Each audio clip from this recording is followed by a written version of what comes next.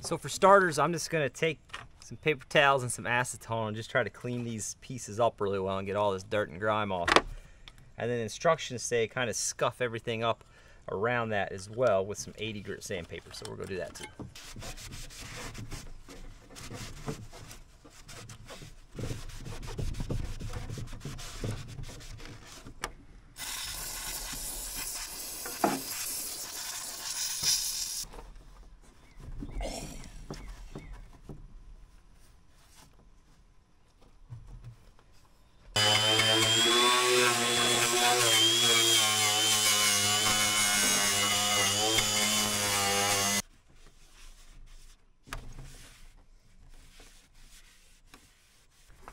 So this kit did come with some fiberglass sheets. I'm going to cut this into some squares because I do plan on kind of adding some reinforcement on this aside from just the resin. It came with a fancy mixing dish, which is also doubles as the packaging. I mean, how clever.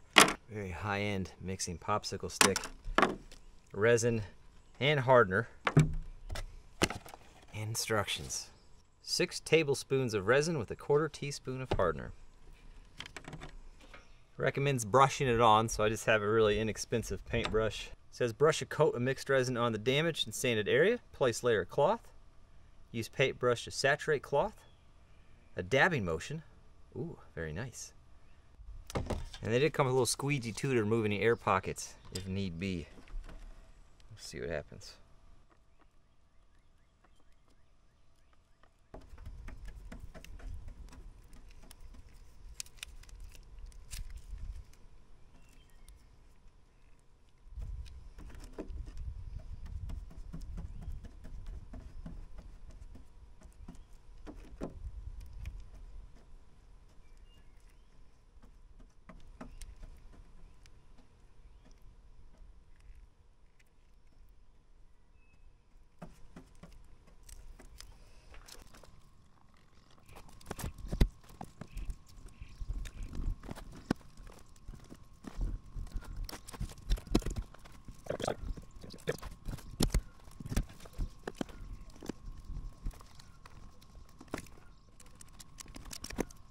It's probably the least amount of fun of anything I've ever done. Somebody that's done this a lot is probably laughing very hard.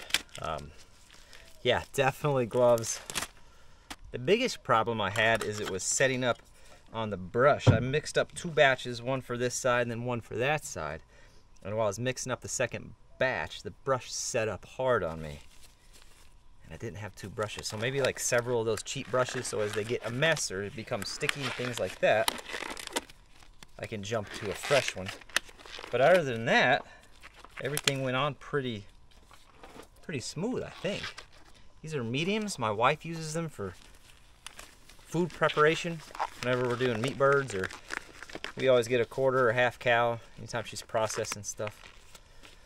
So they don't fit me very well, but that's all I got. It's crazy how strong that is already, just trying to give them a little wiggle. They seem pretty stout. I'm going to clean up the inside of this hood just a little bit more.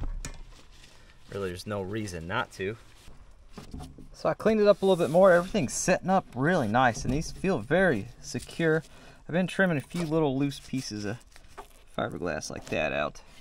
On this one, I just poured, because these are still stout, but the holes are stripped. I just filled the holes up with the resin and then ran the screw down into it, and those feel pretty good. One last thing I want to do is kind of have a pocket on that back side. This one did pretty well, but I want to do it to the rest of them, mix up a little bit more and kind of fill in that back side so it's got a little bit more strength in it, and I need to get this bolt here installed. So it's probably honestly been about a week since I walked away from this thing, but everything's set up great. Everything feels really, really solid. I did just clean up the inside of the hood. Why I didn't just do that in the beginning, I'll never know. I should have just cleaned the whole thing up from the beginning. I was being a little lazy, but everything turned out pretty good. I want to try to get her mounted up on the 318 and see if all the brackets and everything fit and see what she looks like.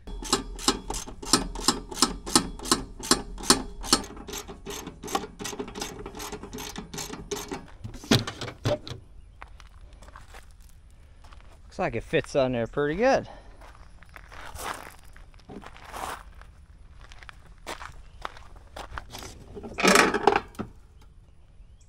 Not bad. These brackets here are a little tweaked.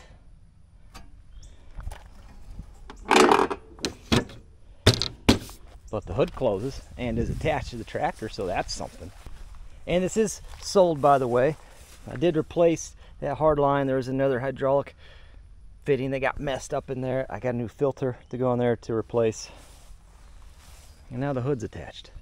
So there you go, pretty cheap and easy DIY fiberglass hood repair for no more than what I spent on that. Now I could try to track down a used hood. These 318s kind of have a cult following, so it is somewhat easy to track down used parts for them. The guy who is buying that, if he wants to get a new hood, he can. If not, he's got better than what I originally sold him, because I originally sold it without the hood being attached, and I was like, I just kind of want to know if this is going to work out, and I've never used fiberglass before, so there you go. If you want to know how to do this like a pro, I would suggest finding some other videos and checking them out as well on people who actually do fiberglass work for a living. But I'm definitely glad you stopped by, and I hope you stay tuned to this channel because we got lots of other fun projects coming up, including rebuilding a 3-point auger. That's going to be the next project on this channel because we got some work to do down by our pond, and the U-joint blew out on our auger, so we got to get that fixed. I appreciate you guys watching, and I hope I get to catch you on the next one.